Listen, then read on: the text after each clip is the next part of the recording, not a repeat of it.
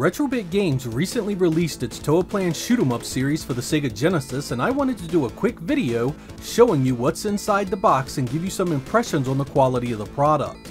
You had the option of buying 4 classic Toaplan shooters, either individually or in one special collector's edition case that included them all. There was Truxton, Hellfire, Fireshark, and Zero Wing, the latter of which was never released in the United States. Opening up the box, you are met with some beautifully embossed slipcovers for each game.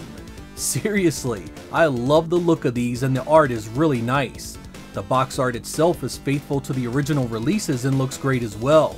Each one is printed on glossy paper that has the look and feel of the original releases.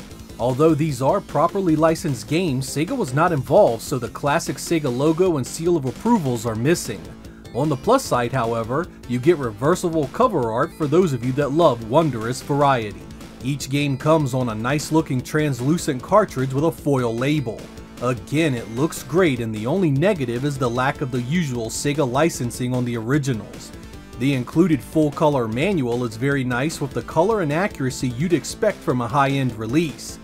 Each game also comes with a sticker sheet that uses some of the sprite work from each game, as well as a packet of extras that include a certificate of authenticity, an interview with composer Masahiro Yuge, and a collector's card. I really appreciate the care and quality put into these, and it goes well beyond some cheap reproduction and feels much more like something that would be released today if the Genesis were still available at retail. Nothing feels off, and it's clear the people involved genuinely cared for the product and license. As game collecting matures and prices go up, this is likely the future of the hobby, and it's nice to see these types of releases being kept alive by companies that care. For those of you interested, I also took apart the cartridge casing and had a look at the PCB that Retro-bit used in these. This here is my original Mega Drive release of Tetsujin, which is Truxton in the United States. It has a nice beveled PCB, gold contacts, and smooth rounded edges. You'll be happy to know that the re-releases use a quality PCB as well. Again, a nice smooth beveled edge is on each and every game, and it also has the nice rounded off corners. It's a great touch that goes the extra mile to give you a quality product. If you've seen some of the cheap Chinese knockoffs out there, you know PCBs can be janky, cheap as hell, and not so great for your hardware. I tested all 4 of these games on the original Genesis as well as my Mega SG, and was happy with the results. I tested a few stages in each one and had no problems at all. Each one fired up the first time every time. You'll notice a few new touches on the title screen of each game, as these are officially licensed products. They now reflect these new releases with updated information.